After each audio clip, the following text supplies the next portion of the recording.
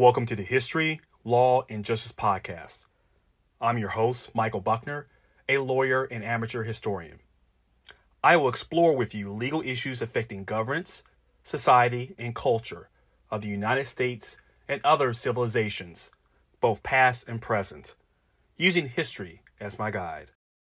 Before we begin the episode, be sure to subscribe to our YouTube channel.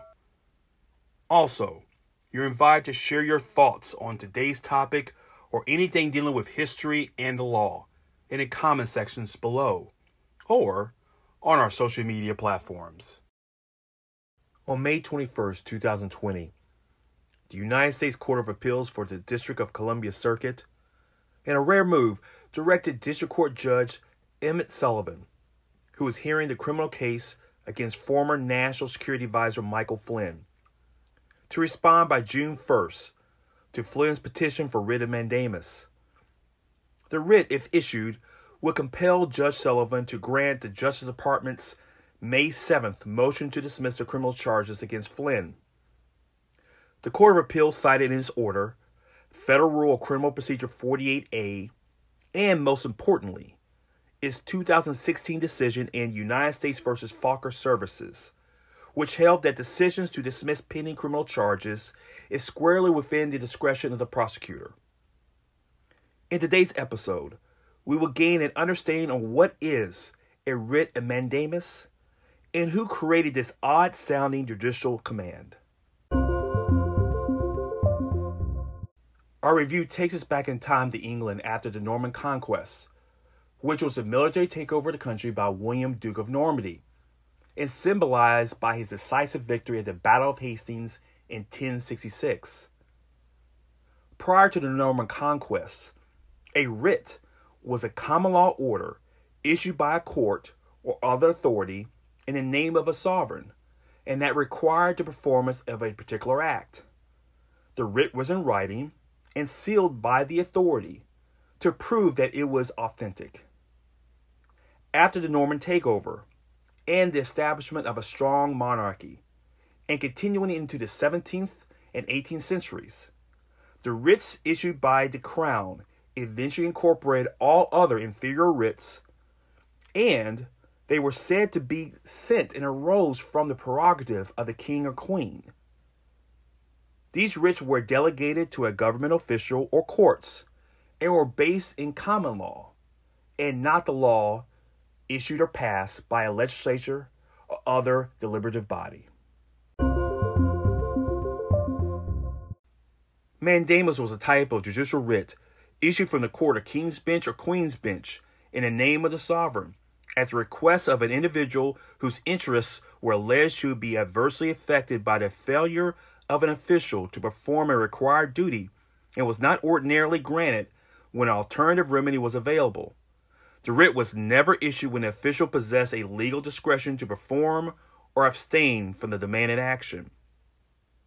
This important writ was one of numerous contributions by Sir Edward Coke, who, as Chief Justice of the King's Bench, authored the 1615 decision in James Bagg's case. That case involved James Bagg, an elected town official who was removed from his position by the town. Bagg sued the town in King's Bench. Sir Coke issued the writ under the king's name since he felt that the town unjustly removed Bagg from that position. Later in the 1700s, two Lord Chief Justices, John Holt and William Murray, clarified the scope of mandamus when the king's benches recognized in a few cases that a writ of mandamus would only issue if there was no other adequate remedy.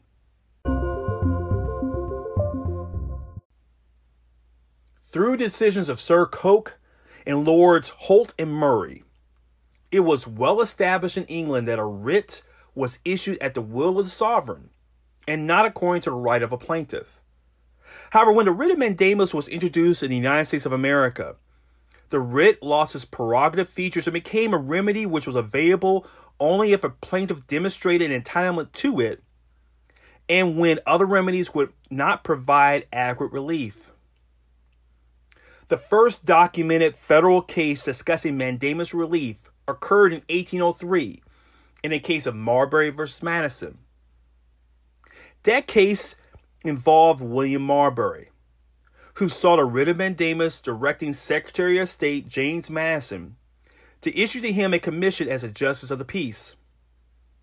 The case was heard before the U.S. Supreme Court.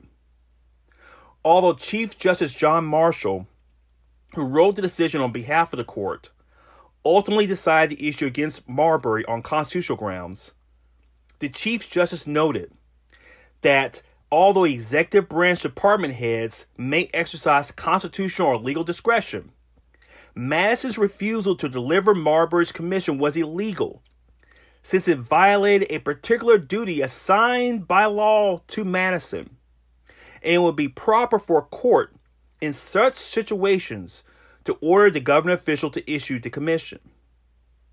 Chief Justice Marshall's adoption of the concept of mandamus affirmed the influence of English common law in the judiciary of its former colony.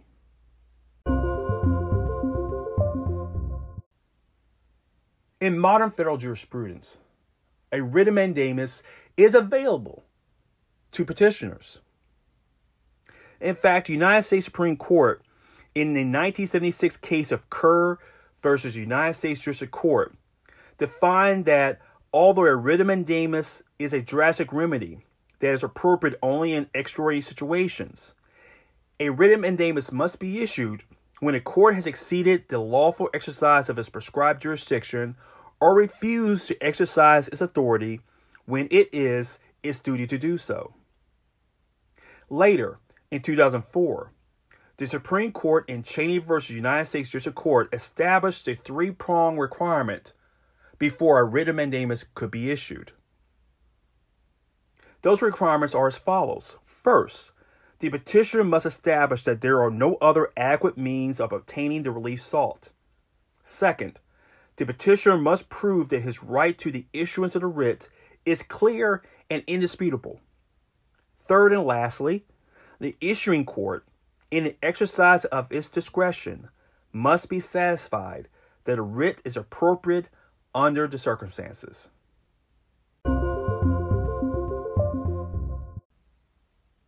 The evolution of writ of mandamus is a fascinating probe into the influence of English common law onto the jurisprudence of the United States of America. The exacting criteria upon which a petitioner must satisfy before a court issues a writ of mandamus translates into appellate courts rarely granting such relief, especially to correct acts within the discretion of a district court judge. So, it'll be really interesting to see how the Court of Appeals for the District of Columbia Circuit in the Flynn case respond to Judge Sullivan's decision-making regarding the Justice Department's motion to dismiss. You have just listened to the History, Law, and Justice podcast with your host, Michael Buckner. Thank you for your attention. If you have any questions or feedback on this episode, Michael's contact information is included in the description box. Citations to sources used to prepare this episode are also listed in the description box.